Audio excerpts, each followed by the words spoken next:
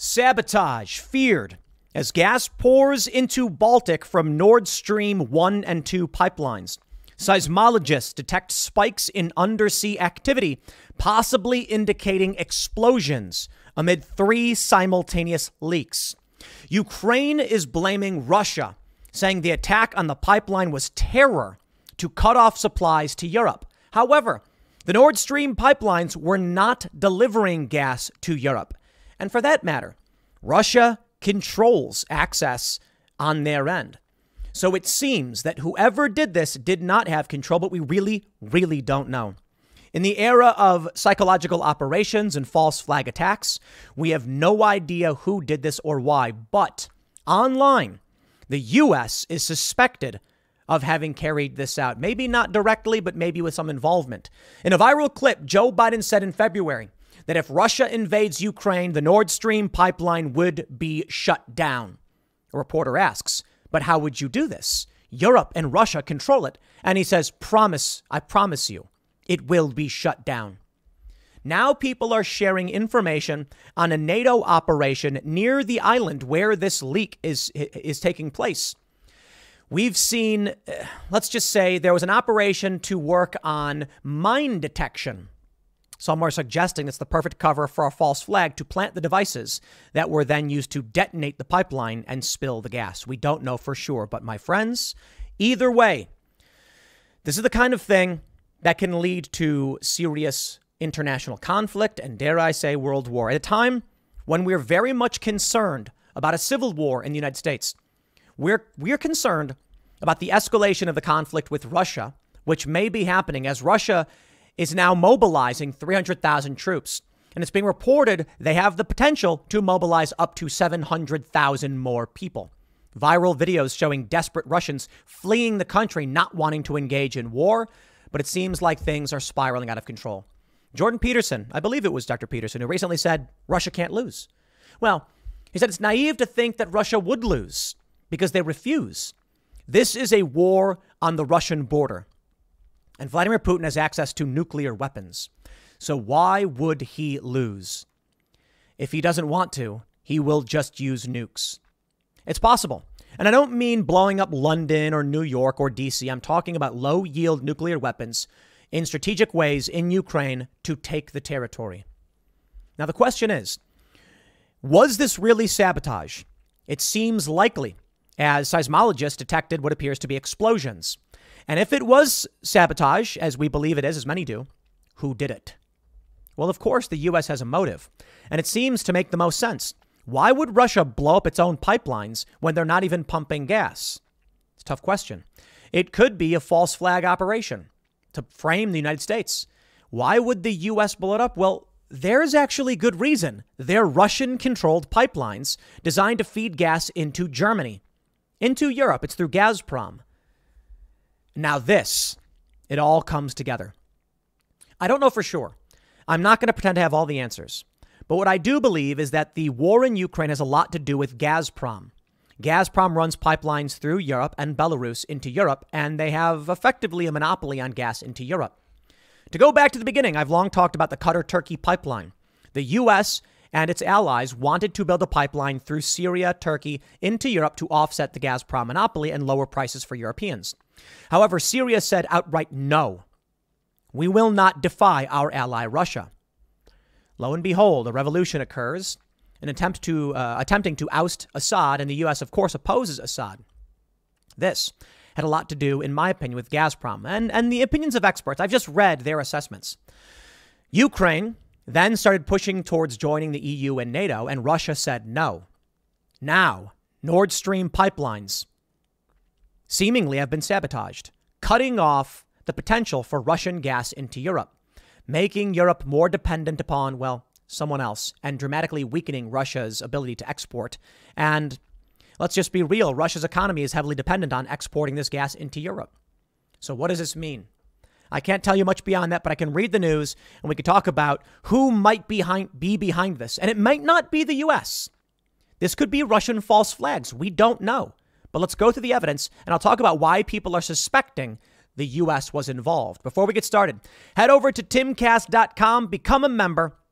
In order to support our work as a member, you'll get access to the uncensored Timcast shows, as well as you will be directly supporting our journalists who work on a variety of stories all day, every day.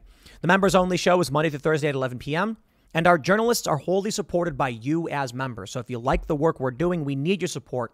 Becoming a member at timcast.com. Check out the Cast Castle vlog, Tales from the Inverted World, our other shows with more to come.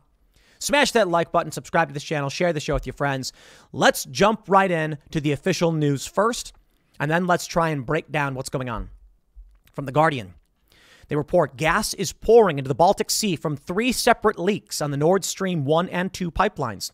Denmark's energy agency confirmed on Tuesday, amid claims by seismologists in Sweden and Denmark of 2 sharp spikes in undersea activity, possibly indicating explosions, and speculation about possible sabotage. Now, the first thing I want to do is I want to show you a map, I believe we have it here, of the Nord Stream pipelines. And you can see these the green line and the purple dotted line. This is Nord Stream 1 and 2. It means North Stream. And you can see both come from Russia, moving through the Baltic and into Germany, both of them. Now, what happened is that near the island of, I think it's Brisholm. Let me make sure I can get this right. Bornholm, sorry, not Brisholm. Bornholm, Denmark. Is where the leaks are occurred. It's also where they detected the explosions. They say a seismograph on the Danish island of Bornholm, near where the leaks occurred, twice recorded spikes on Monday, the day on which the Nord Stream 1 and 2 gas pipelines underwent dramatic falls in pressure. The German Geological Research Center, GVZ, said. Now take a look at this. What we have here in this image is bubbling. Now, this can suck in a ship of a large size. So what they said was the streak is around 1 kilometer. What happens when bubbles are emerging to the surface, it breaks surface tension. And when a boat goes over it, it's basically sitting over air. You just sink right in. So it's very dangerous. More importantly, it's natural gas. So there's that, too. A Danish military flight over the leaks brought back striking images from the ruptures, including one showing an area of bubbling gas 1 kilometer wide on the area's surface. Take a look at this. The bubbling gas, that's 1 kilometer. That's crazy massive. They mentioned that the seismograph recorded near silence until after midnight, 2 a.m. local time, where there was a spike, representing a tremor in the earth followed by a continuous hissing waveform. The pattern was repeated at 5 p.m. GMT. Amid the speculation over sabotage, suspicion immediately turned to potential culprits, with fingers pointed at Russia, whose pipelines were hit, suggesting a further weaponization of energy supplies to Europe in the midst of the conflict in Ukraine. Not least, it was seen as a possible message about the vulnerability of other marine gas infrastructure. There are some indications that it was deliberate damage. You have to ask who would profit. Let me just slow down there a minute and say, do you think we're stupid? Why would Russia blow up its own pipelines? A false flag, perhaps? Maybe. But come on. I am less inclined to believe that. Russia, if they don't want gas going into Germany, could just turn off the pipelines, and they did. But what about taking away their negotiating power? That's why it makes more sense. It would be the U.S. or Western interests who would blow this up and say, now you can't negotiate at all, Russia. You've lost a bargaining chip. Russia could come back and say to Germany, you give us what we want, we turn the gas back on. How about that? And maybe you start to see with protests in Europe, people saying, give Russia what they want so they turn the gas back on and lower our prices. Lo, the pipelines burst. And now there's damage and the supply is weakened and they can't restore the gas to Europe. What are you going to protest now? Then you come out and blame Russia for doing it. Whose fault is it? Russia. They're the reason you're not getting gas. Sorry. It's hard for me to believe that Russia would blow up its own pipelines, assuming they were blown up. GVZ declined to be drawn on whether the tremors recorded could have been the result of an explosion. But scientists at the research center ruled out the possibility that the leaks could have been caused by earthquakes. Quote, there was a spike and then regular noise, a GVZ spokesperson, Josef Zen, said. We cannot say if that could be gas streaming out. Quote, from a seismologist quoted by Swedish television, television suggested the activity may have been the result of explosions. Bjorn Lund, director of the Swedish National Seismic Network, which measures Swedish earthquakes, told the SVT television channel the event, one of which registered a 2.3 on the Richter scale, may have been caused by an undersea detonation. You can clearly see how the waves bounce from the bottom to the surface. There is no doubt that it was a blast. We even had a station in, how do you pronounce this? Nastya, that picked this up, said Lund, who also lectures in seismology at Uppsala University. Earlier, the Danish Prime Minister, Mette Frederiksen, said sabotage could not be excluded. It's very concerning news, he added, calling for a prompt investigation. Indeed, we are talking about some damage of an unclear nature to the pipeline in Denmark's economic zone. All right. We don't know for sure. Javier Blas on Twitter says the subsea pipelines linking the North Sea gas fields and then Norway with the rest of the continent and the UK are among the most strategic assets right now for Europe. High time for maximum protection. Cyber attacks against energy assets are, too, a key risk for Europe. Let me show you this. Now, you might think it's Russia, and I'll tell you. Right now, from the BBC, Ukraine accuses Russia of pipeline terror attack. Officially, Russia is being blamed by the West for attacking their own pipeline. But that would be like Russia coming out and claiming that Bush did 9/11 or something. I just don't believe that is the most likely scenario, that a nation would destroy its own assets. Now, you can talk about a lot of reasons why they might. Maybe they're trying to send a message that they're not going to give the gas back. I don't understand why they would eliminate their own leverage. It makes no sense. And then Reuters, February 8th, 2022. If Russia invades Ukraine, there will be no Nord Stream 2, Biden says. Now, hold on there a minute. If Russia invades Ukraine, there will be no Nord Stream 2. February 8th. Well, Russia did invade Ukraine. This is not talking about shutting down. It's talking about eliminating. Let me show you the video from townhall.com. Let me play for you this video. First question. Let me answer the first question first. If Russia invades, that means tanks or troops crossing the border of Ukraine again. Then there will be no longer a Nord Stream 2. We will bring an end to it. Full stop. He said, we will bring an end to it. He didn't say we will cancel the contracts. He didn't say we will suspend the gas. He said we will bring an end to it. Here we go. How will you do that exactly, since the project and control of the project is within Germany's control? We will, I promise you we'll be able to do it. And then he smirks. I promise you we'll be able to do it. Sorry, I'm not going to believe that the simple solution to this is that Russia blew up their own pipeline after Biden had already threatened there will not be a Nord Stream 2. Now, that's interesting. Now, a lot of people responded, and I'm seeing these tweets go around. This one's interesting. From NATO.int, the ball tops 22, a perfect opportunity for research and testing new technology. They say, June 12th, 2022, a significant focus of ball tops every year is the demonstration of NATO mine hunting capabilities. And this year, the U.S. Navy continues to use the exercise as an opportunity to test emerging technology.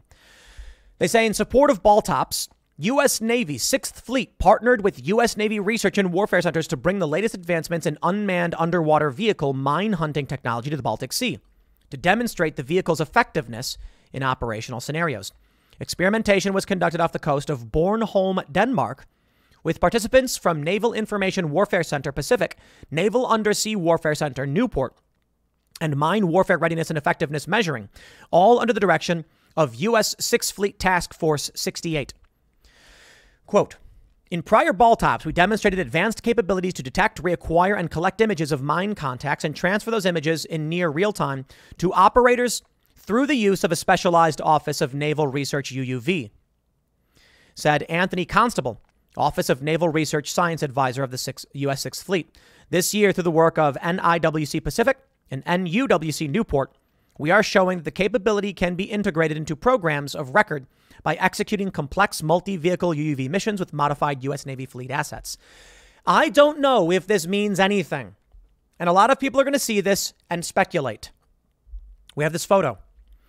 This is Lieutenant J.G. Chris Bianchi, assigned to Explosive Ordnance Disposal Mobile Unit. 8. Prepares mock explosives for a pier-side training event during exercise Ball Tops 2022, June 10th, 2022. Could it be that under the guise of mine detection, they had mock mines and explosives and they used the opportunity off of Bornholm to plant bombs. Could be. But we don't know for sure. We don't. This could very much be, if you want to speculate, you could speculate that Russia, knowing ball tops happened, chose this location as a target for a false flag attack to claim they've been attacked. And I'll tell you why that may make sense. Nord Stream 2 delivers, 1 and 2, they deliver gas from Russia into Germany. Right now, Russia is trying to conscript people to join the war effort, and we are seeing them flee in the masses. Now, I don't know how much of these videos are true. For all we know, it's all bunk BS. However, Russia needs a morale boost. And what would the purpose of bombing this pipeline be for the U.S.? For one, to eliminate Russian leverage in negotiations with Germany, as I mentioned. If the pipelines don't work at all, Russia can't offer anything in exchange for surrender. Not necessarily surrender to Ukraine, but they could say, stop supporting them, we'll bring the gas back. But there's also this. Russia has now been attacked, and they have everything to gain from being attacked at a time when they need public support for this war. We will not know who did this. You can make up any reason in the books why it's the U.S. or it's Russia, but I will say, I will not lean towards it being Russia. I just think when you're starting off by saying someone attacked themselves, extraordinary claims require extraordinary evidence. And right now what we know is this is closer to Germany, where Western forces are, Western powers are. The Navy was conducting operations there. I'm not saying it's proof anything happened, but I'm saying if you want to call it 51-49, it leans towards the U.S. having done this because Joe Biden said we would end it. Why would I believe it was anyone else when Biden comes out and says we're going to end it? It will be ended. Well, okay, then when it ends, sounds like it's on you. Is it possible that Russia's exploiting this as a false flag? Sure. But if it's within the U.S. interest to end the Nord Stream pipelines, they said they would, and then they ended, why would I assume it's anyone else? And you get these stories coming out like Ukraine blaming Russia for this. Now, of course, Ukraine needs their propaganda all the same, which is why I don't think propaganda efforts alone are enough for me to believe that Russia did this to themselves. The BBC reports Ukraine has accused Russia of causing leaks in 2 major gas pipelines to Europe in what it described as a terror attack. Ukrainian presidential advisor Mikhailo Podolyak said the damage to Nord Stream 1 and 2 was an act of aggression toward the EU. He added that Russia wanted to cause pre-winter panic and urged the EU to increase military support to Ukraine. That's actually not a bad reason, but reason alone isn't enough. If a bank gets robbed and there is a guy who is broke who lives next to that bank, and there is a guy who is not broke who bragged about how he was going to rob the bank, I'm not going to go after the other guy. Or a better example is a guy lives next to the bank, he's broke, and he's demanding the bank release his frozen funds. The other guy was sitting back being like, if this guy tries to demand his funds back, we're going to rob the bank. I'm like, okay, well, that guy clearly did it, right? At least that's who you assume. Ukraine, of course, is now using this to demand the EU to urge the EU to increase its military support for Ukraine. Both sides are going to say the same things. But pre-winter panic's not a bad reason. Russia, if they were to cause damage to their own pipelines and frame the U.S., could then tell Europe, they could say, if you're suffering to the people of Europe, if you don't have gas, it's because they attacked us. It's a good reason to stage a false flag, isn't it? The operator of Nord Stream 1 said the undersea lines had simultaneously sustained unprecedented damage in one day. Denmark's Defense Command has released footage of the leaks, which shows bubbles at the surface. Now we know the pipelines were not operational. They weren't. So gas wasn't coming in anyway. I think if I were to make a bet, if I had to, I'd say the West did this, not Russia. This is taking away key leverage for Europe because they could get Europe to back off. They could turn the pipelines back on. I don't think Nord Stream 2 was ever activated. I'm not sure. Nord Stream 1 was delivering gas. Now it can't. Now Russia has nothing to offer. So what does Europe do?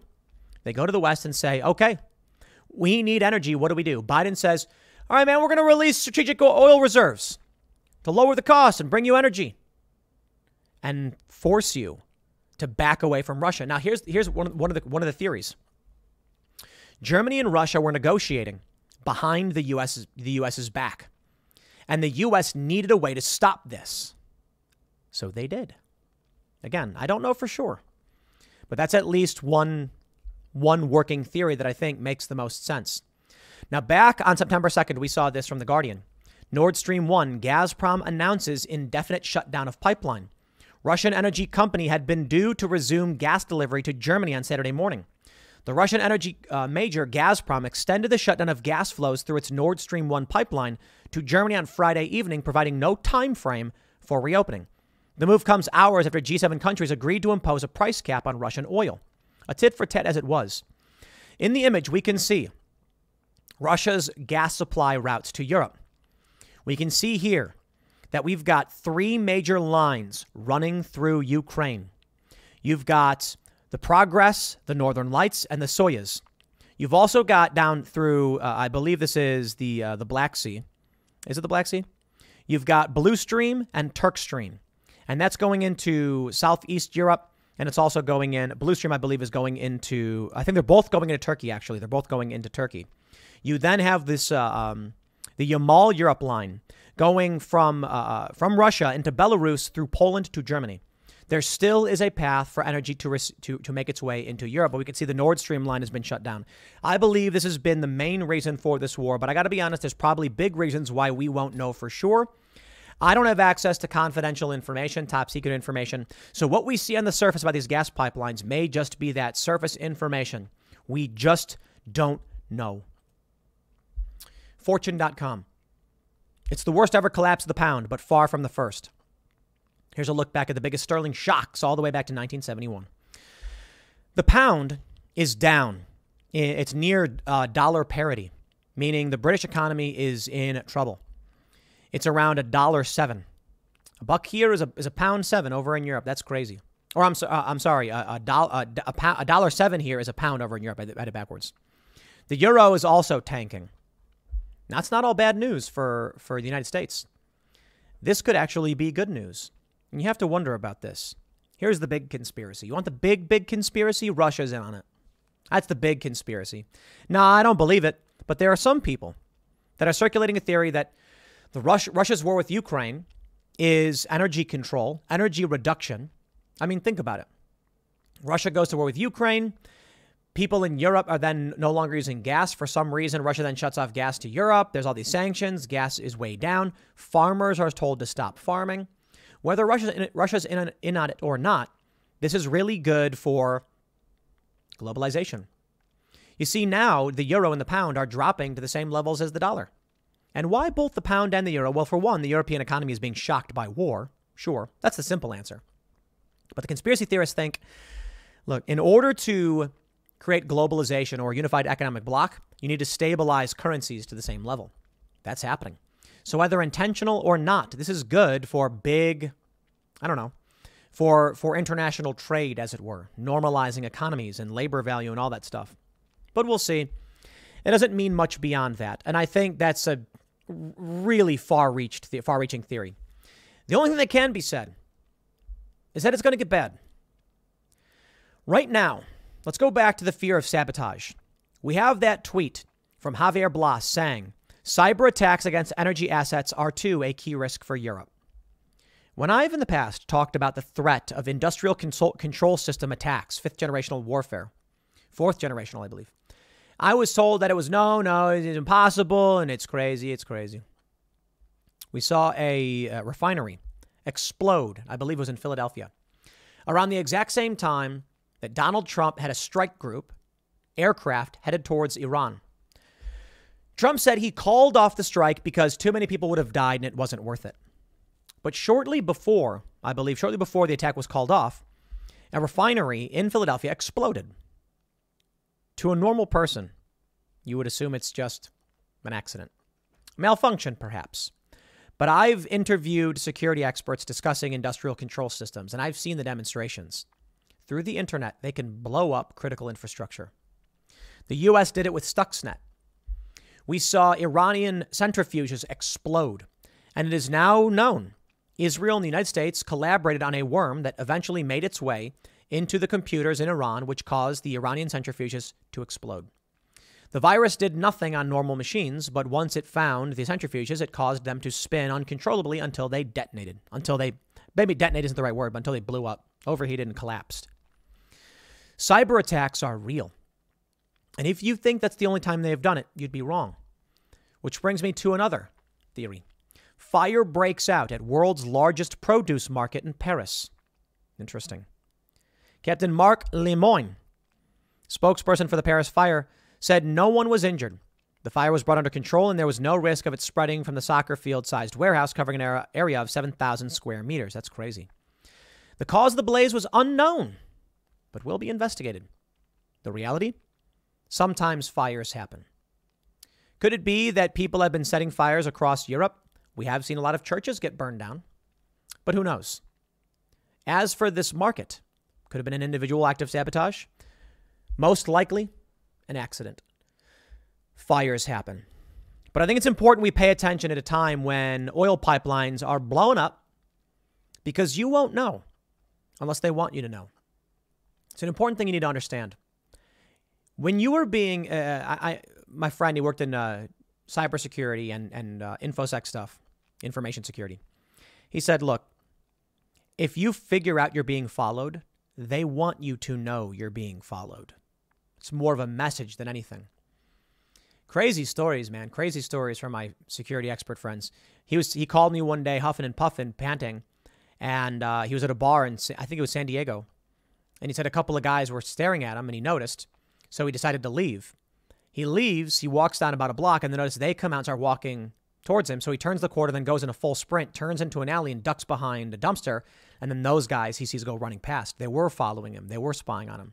He's a guy who had done a bunch of security with international interests, to say the least, and perhaps they wanted to interrogate him, as it were. Or who knows what. Who knows what they would have done to him. But anyway, my point here is this.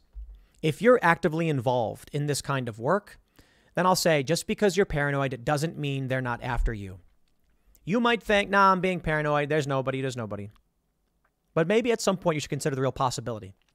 Now we scale that up. When you're actively involved in a ground war, when NATO is supplying weapons and resources to the Ukrainians, much to the chagrin of Russia, don't be surprised if Russia starts to attack your critical infrastructure. So could it be that Russia attacked Nord Stream? For sure. The project isn't all Russia's. I think it's silly because Russia could just say, no, we're not going to give you gas, and that's what they're doing. And I don't believe it's the simple answer, but it is possible. It absolutely is. One big factor here. Take a look at this story from the Daily Mail. Putin squirms in his seat as Belarus dictator Lukashenko rants about men running away from mobilization in Russia as huge traffic jams on Georgia border are captured in images from space.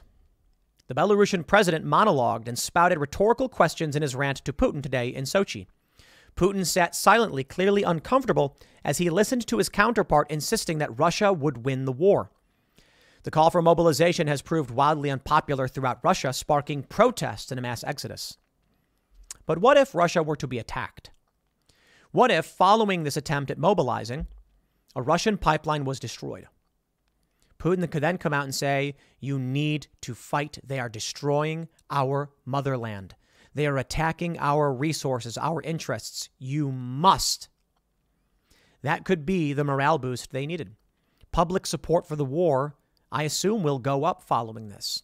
In Russia, no doubt they are right now claiming that this was an act of sabotage from the West to disable their ability to make money, to set them back, and to hurt the Russian people. I think so. In the meantime, 4 Russian warships and 3 Chinese naval ships, including a guided missile cruiser, are spotted off the coast of Alaska. You're not going to know. We fancy ourselves so smart. We think that because we have modern technology and radio, we just know what's happening, but you don't. We don't know what just happened here. We got word very quickly that the pipeline was damaged. We assume it's sabotage. The media does.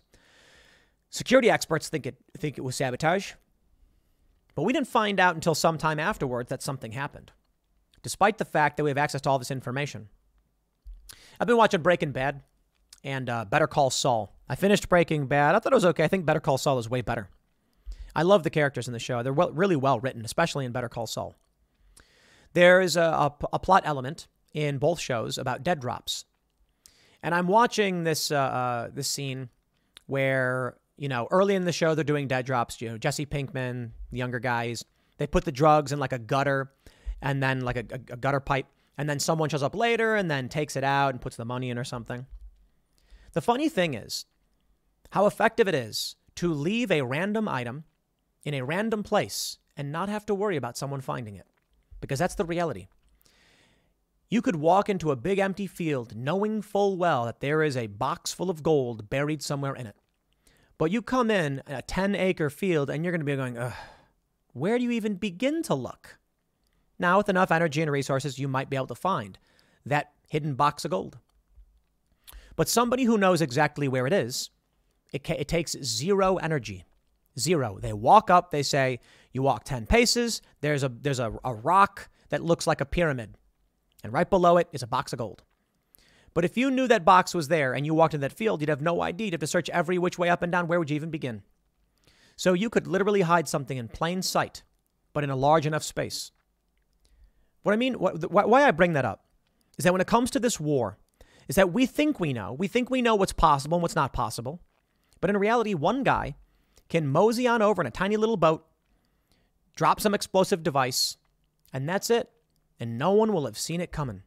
And no one will know what happened or when, despite the fact that someone walked up and did it. Because it's just too big a space. Maybe if we've got global spy satellites tracking every single person all the time, but that's just not possible, at least not yet. What I think you may be looking at with the Russian patrol ships and Chinese around Alaska, don't be surprised if there's not retaliation. Russia may retaliate even if it is a false flag. It's an opportunity to be like they attacked us. But I got to tell you, an attack like this, it's an escalation towards World War III, whether you want to hear it or not. Whether it's a false flag from Russia, or maybe not even a false flag. Maybe Russia just attacking the pipeline, which I don't see why they would. Or maybe it was a direct act of sabotage from the West. Either way, this is cause for escalation. So, we'll wait and see.